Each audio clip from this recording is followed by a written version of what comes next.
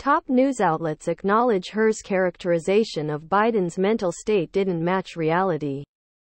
CNN Business.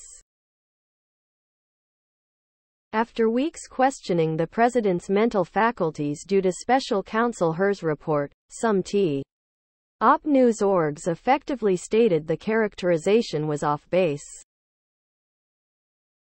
Below are your comments.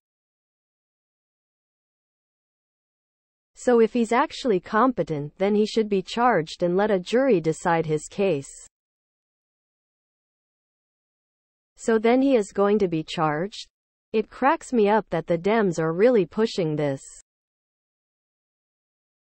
His mental acuity now has nothing to do with crimes he committed in 2007 and earlier.